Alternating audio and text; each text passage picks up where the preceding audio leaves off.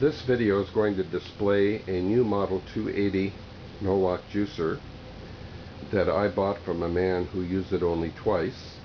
I have added $300 worth of added value improvements, and I'm going to go around and show you the sheet metal so that you can see the condition is absolutely perfect. And I will also show you some of the improvements that I've made. And the most important improvement I have made is adding the digital thermometer, which has a sensor seat in the feed tube to help monitor temperature of your pulp and your juice when you're making large quantities. I've also added a leg height kit that enables you to use a wide mouth jar to collect pulp instead of the bags that almost no one likes.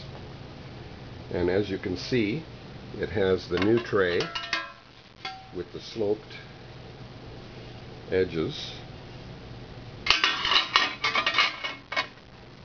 It includes 8 grids, including the one in the grid holder.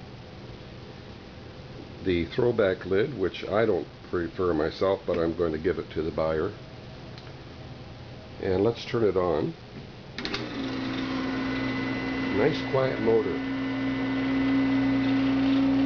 And there the hydraulics going up. And they have a bigger pin at the back, which makes it more stable.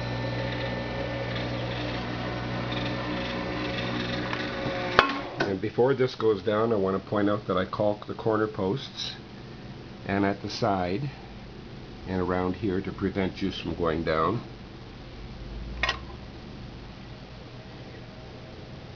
And there you have it, my friends, a brand new Model 280 Norwalk juicer with $300 in added value.